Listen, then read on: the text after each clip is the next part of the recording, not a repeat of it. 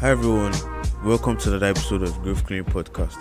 On this episode, I have Timothy Hicks and we discuss creating internal validation, nurturing your children's creativity, finding your spark, the work you need to do before you get married, and what a good partner is according to him. And I hope you enjoyed the rest of the show. Alright, Timothy Hicks, welcome to the Growth Cleaning Podcast. How are you doing, man? Doing well. Thank you for having me on. I appreciate it. Yeah, by the way, Timothy is in his car because that's the only place he can get he can get some It's the quiet. only So quiet place I can go. yeah, perks of being a dad. Yeah. Oh, yeah. That's okay though. So Yeah. So how's your day now? doing good. Yeah. I actually, my daughter's inside. She's studying. She's wasn't feeling good today, so she actually took the day off of school. And then Hmm. after I get done here, I'm going to go take her to her grandma's so she can rest. And she just wasn't feeling good. She had looks like a stomach bug a little bit. So I wanted to give her some rest. She's resting inside. So I figured, hey, I'll go to the car here and in the middle of pouring rain and do this podcast because I gotta have she's got to have some rest, and there's really not a quiet place in a family house. So Yeah. That's good. That's good. You're being a good dad. So yeah. yeah, thank you. Yeah. So do you mind telling us a bit about yourself? Yeah, I am a 46-year-old. I live in Indianapolis, Indiana, United States. Hmm. I'm a single father Hmm. of two kids. I have an older child. She's 15, and then I have a younger child. She's 12. I've been a single father for about 6 years. Hmm. Been divorced for about 6 years, and I run my own business, a family business that I've run for about 12 years now. And I decided it's been probably about 4 years ago, 3 or 4 years ago, to start kind of documenting my life and show single fathers and men in general my life and what I'm dealing with and what I do every day. The stresses of running your own business as an Hmm. entrepreneur, the stresses of being a single father, how to be a better single father, or better dad in general. So that was one of the things that I was really trying to provide. And then also, everything else that seems to happen to men, issues important to men who Hmm. are going through the same things I am, like Yeah. dating and um, different things like that. So finances, things that fitness Yeah. was a big one. So yeah, those are the things that I really wanted to kind of get across. And what better way to do that than to kind of document my journey? So Yeah. and just do it and just do it real time so that everybody can see Yeah. it.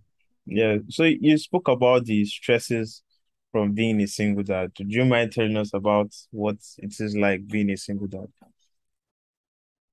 Well, the stresses of being a single father, obviously, you're doing it. I mean, I have a great co-parent, right? That's one of the Yeah. things I like to talk about on my timeline is the fact that one of the things that's very rare Hmm. in divorce are people that get along, right? Yeah. And me and my co-parent, my ex, we get along very well, and we basically meet challenges together Hmm. with our kids. We had some challenges very recently that we were dealing with our kids, with some stress and anxiety about school starting up and things like that. And so it really helps a lot to have a good co-parent. So I'll kind of put an asterisk next to it. It's a struggle for a single parent because I do have a very helpful co-parent. Yeah. Now I know there's a lot of men out there that don't have that, right? Hmm. So um, but one of the struggles are, I'm raising two teenage girls, right? So Hmm. as a man, I can't really relate to them a lot in terms of what they're going through, in terms of things that they're dealing with. Hmm. But as a father, one of the things that has helped is I can show them as an example of what I want, what I want a man in their life to be, right? I Yeah. want to be a good example. But Hmm. that's one of the struggles, is trying to be that example, trying to do the work and show them that I'm a good dad, and that I'm trying to look out for their best interests and be a good example. So Hmm. that's one of the struggles. And obviously there's a lot of other struggles. the day-to-day stuff where you've got to balance work and school and activities, and are you going to get involved in their PTA? I get involved in their school a lot, so, and it's just, there's a lot of time constraints and a lot of time commitments that you have to make as a single father, just like anybody else. But you're kind of doing it by yourself, right? You're running a household by yourself. So Yeah. So you said you wanted to be an example, like to create an image that they have to see in a man and all of that. So would you mind telling us a bit about this image? What are you trying to mirror? What example are you trying to show them in terms of the type of husband or the type of man they should attract or they should be attracted to? right. Well, a man, Mm-hmm. essentially, that's dedicated and is proud of his convictions. One who Mm-hmm. has basically killed off all the skeletons in his closet and basically just, announces himself to the world as who he is and takes ownership of that. Right. One of the things that a lot of men do these days, that they try to hide and cower and try to get away from their past, and it affects them. So one of the things I had to do is, I had a lot of mistakes in my past. Mm-hmm. And one of the things I had to do was, I had to kind of, and this is kind of what my blog does, is it announces to the world that I'm a flawed human being, Mm-hmm. and I am fully aware of what I've done wrong. And I am accepting of the fact that I did it, and I am moving forward and accepting my mistakes and learning from them. So I think a man that has solid convictions, a man who isn't afraid to make mistakes and Mm-hmm. call himself out on it, a man who essentially is, he's strong, he protects, he is there, his presence is constant. That's Mm-hmm. one of the things a lot of these kids don't get, is they don't get a constant presence from their dad.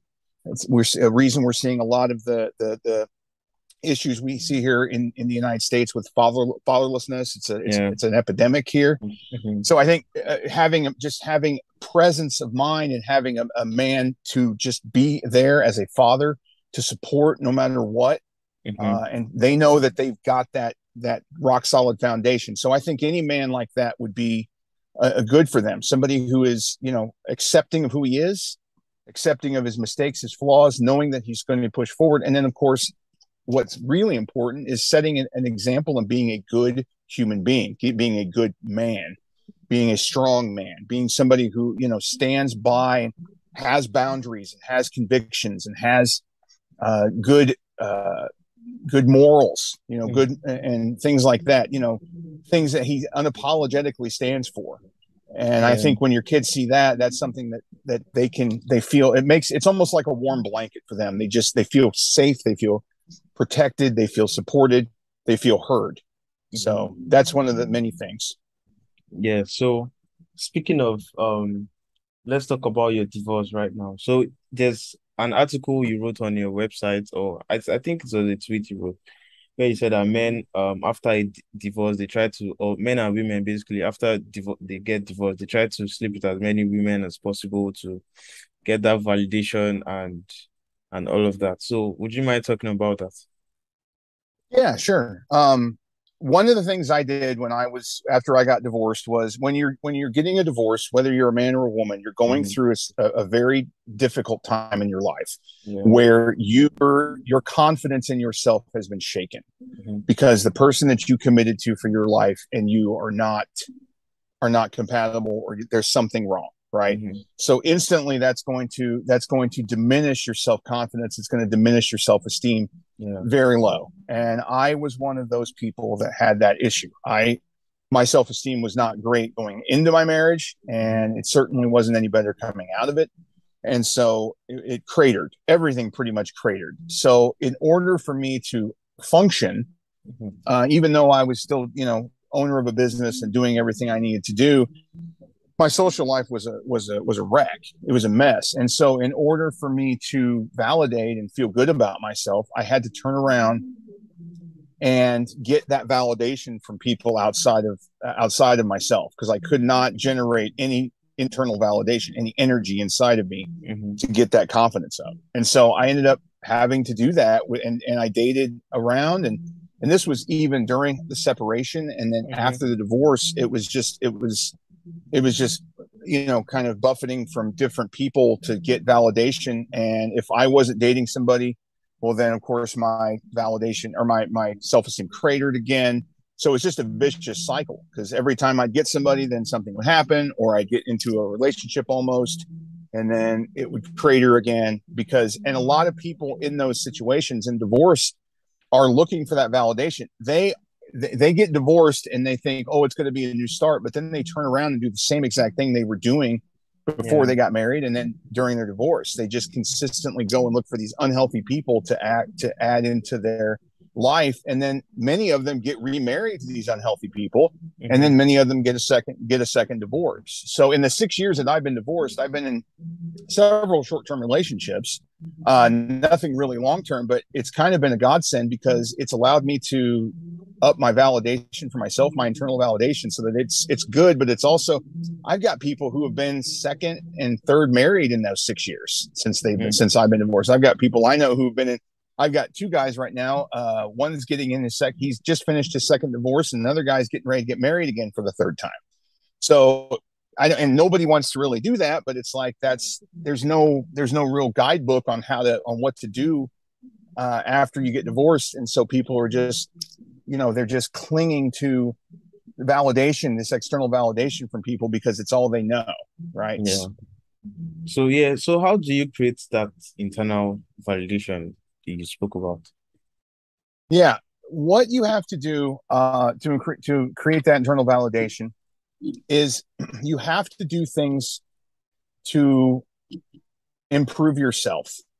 So one of the first things I had to do for my internal validation was, I was a lifelong fat guy, right? So I had always been buffeting between 280 and 310.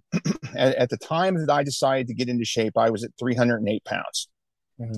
And one of the things that you have to do to get internal validation is you have to have a purpose. You have to have a motive to get up in the morning and do things. And you have to abide by that. So I decided about 3 years ago that I was going to lose weight, and I was not going to be fat anymore. So one thing I had to do, and this is documented in my journey, and I still document it to this day, is I decided to lose weight. So I hired a personal trainer, and essentially started to get working on my diet and get working on things. So what I'm doing in terms of internal validation is I'm building up a foundation inside of me, building up a structure inside of me that's going to be able to weather any external slings and arrows, and it's going to not care about external validation. So as I was doing great things, as I was consistently doing these things every day to try to lose weight, 10 pounds comes off, 20, 30. And before I knew it, in the middle of 2019, or actually it was early 2020, I was down 250 pounds from 308. So I was down 58 pounds, and then it still wasn't enough for me. So I kept going on my journey. And then late in 2021, I hired another trainer to get serious about it, because I had gotten that weight down and I lost part of the weight, but I started to get really serious about it. And so I ended up losing another 30 pounds. So, and almost 40 now. And so from 308, I'm down to 219 now. So almost 90 pounds that I've lost over that 3 years. So when you accomplish things like that, you basically tell yourself, look, there is nothing outside of this that can do anything to my confidence, to anything. You are not shaken when you were doing that. And that goes for hobbies. That goes for if you want to do any kind of a hobby, if you want to do, if you're good at something and you practice that craft and you enjoy it, all it does is it builds up that internal validation and it keeps that engine going. So one of the things I love to do is go to the gym. I enjoy it a lot. It is a vital part of my life. So that right there, just consistently, and you're basically giving your body good things. You're basically doing good things for your body. You're giving your body, mind, and spirit good things to grow on, and you're eating healthy, and you're doing all these things. You're eating healthy. You're acting healthy. Your mentality is healthy, and all it does is it boosts that internal validation. So would you say your lack of internal validation affected your marriage? Oh, absolutely. Yeah, it did. And I mean, that's the thing. When I got married, Mm-hmm. and my ex will probably tell you this too. If I ever had her on or asked her, she would basically say the same thing. Is that when we got married, we just did it because one, I wanted a girlfriend. I was Mm-hmm. looking for external validation, and I got one finally.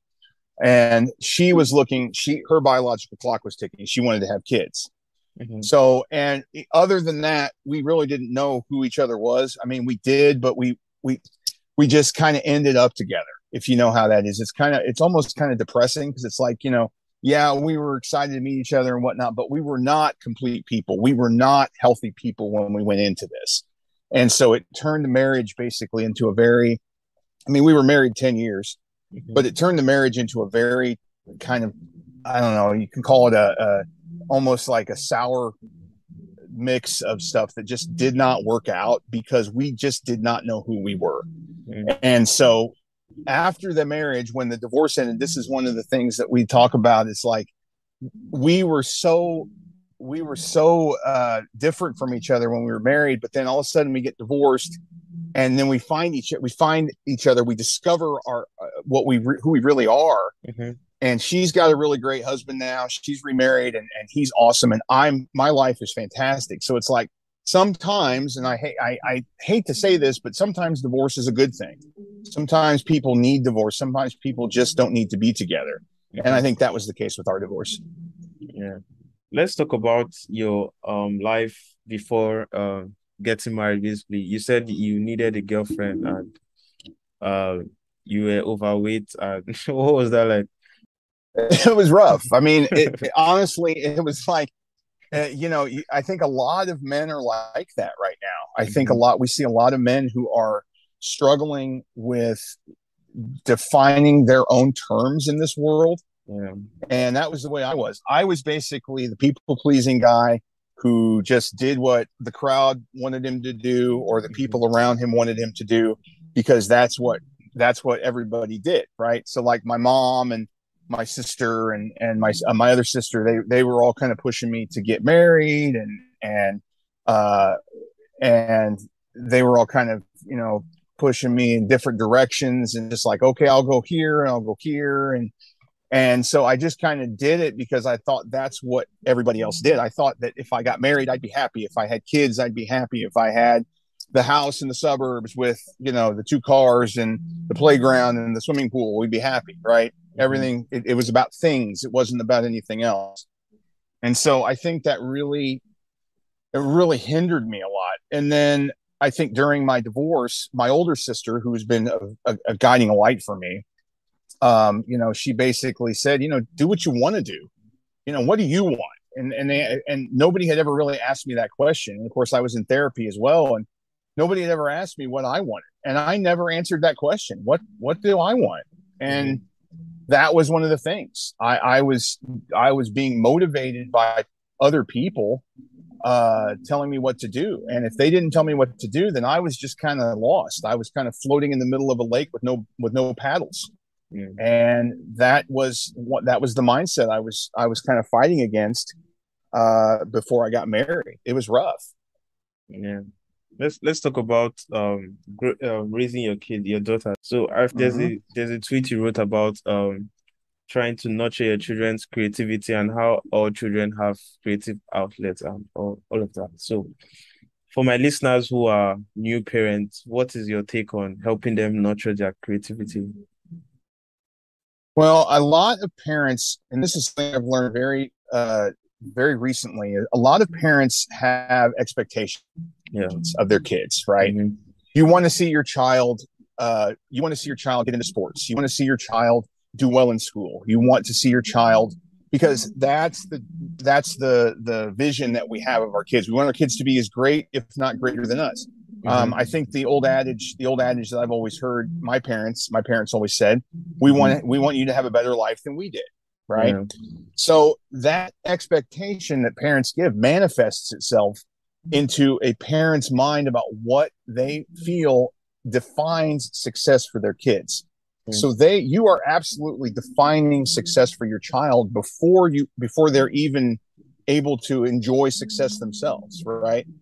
So when you do that, there's almost like a paradox, and you're kind of bashing against your child's promise or what they're going to do versus what you have in mind for them. So one of the things that I used to do with my kids, I'm like, well, I want you to get in sports. I want you to do this, this, and this. So I would almost like make them go do things like, go do this, you'll enjoy it. Go do this, you'll enjoy it. And instead of making them do things, I was not paying attention to what they were doing themselves, right? I wasn't paying attention to what are their interests. What I was being selfish. I was being a selfish parent. And so I ended up just taking my hands off and saying, okay, let's see where you go. It's like if you're teaching your child how to drive a car, right? You're going to be in the passenger side. You're going to be terrified, but they have the wheel so they can do what they want to do. And you have to trust that they know, and your parenting, trust in your parenting skills, that they know what to do and what they want to do. And so the minute that I let my hands off of the wheel and I said, okay, you guys drive, let's see what happens. They did some amazing things. Like they're very big. Both of them are very big into art. And so instead of saying, oh, art, that's terrible, I don't want you to do art, I get them sketchbooks and watercolors and clay and different things that they can do so that I can watch them enjoy what they like to do as opposed to me. I'm not a good artist. I never have been. And so it's like, it's like you don't water a plant with vinegar, right? You water it with water and you give it sunlight and you let it grow, and it grows its own way. And that's how we have to do with our kids. You have to find your child's motivation. Every child has a motivation. It's up to the parent to allow them to talk about it and say, hey, what's your motivation? What is it that you want? What is it that's giving you that lights a spark inside of you? And that's what that's up to parents to figure out, because we see a lot of parents say, I got my kid into this, I got my kid into this, and the parent loves it and they enjoy it, but your child is like, I don't like it. I hate this. I hate it. You get a lot of that. I've actually talked to a lot of my friends who, I talk to them and they're like, oh yeah, they love field hockey, or they love soccer or football. They love playing the violin or things like that. And then you talk to the kid and the kid's like, I hate this. I don't want to do this. I'm doing it to make my parents happy. So that is a disconnect there. Yeah, you spoke earlier about, you just spoke about finding their spark as children. And on my Twitter account, Growth Clinic, I feel like this is a problem that affects people in their 20s all over the world. Like, my audience are spanned across the world, basically. So there's always this question that keeps coming out, to the extent that I had to write an ebook about it. On Stuck Yourself, basically. Everybody has this problem of feeling stuck and not knowing what their spark is, not knowing what their purpose is, and all of that. So what is your take on that? How do you guide people to help them find their spark as adolescents, basically in their 20s and all? And right. And I think that's great. And I think it's hard because a lot of people don't have it, right? They don't have that spark. They just are going through the motions. And I was like that too. My spark in college, when I was in my 20s, was I wanted to run my own company. And I didn't know how I was going to be able to do that. So how did I find that spark? Well, one of the things I did, and one of the things that I think a lot of people could do, is they try new things, or they go and they write down what they think they would like. That's one thing I wanted to do with my kids, is like, write down what you think you would like. And they really never did it. They were just like, I kind of like this. And then they kind of would be like that. But then you watch what they are naturally kind of attracted to, what activities they are naturally attracted to. One of my daughter was at one point attracted to tennis.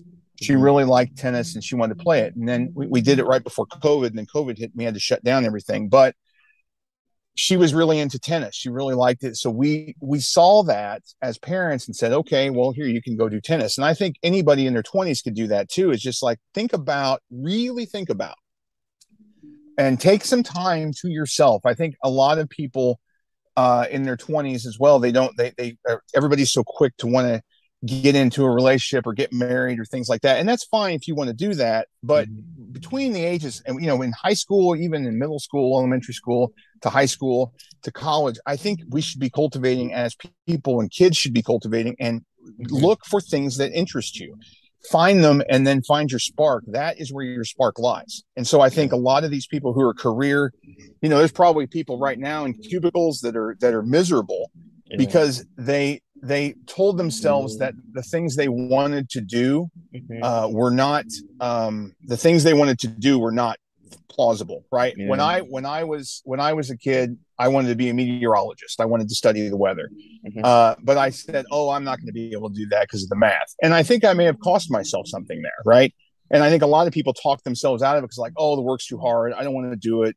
But if you truly want to discover what out of that, you have to take a chance, and you have to get out of that comfort zone a little bit. As you're speaking, something just came to my mind about how we spoke about internal validation earlier and all, and how if you don't have proper internal validation, it will affect your marriage. So now these people in cubicles who feel miserable about their career, who didn't find their spark, they are more likely to end up in troublesome marriages. So one thing about before getting married is to find your spark, if that makes sense.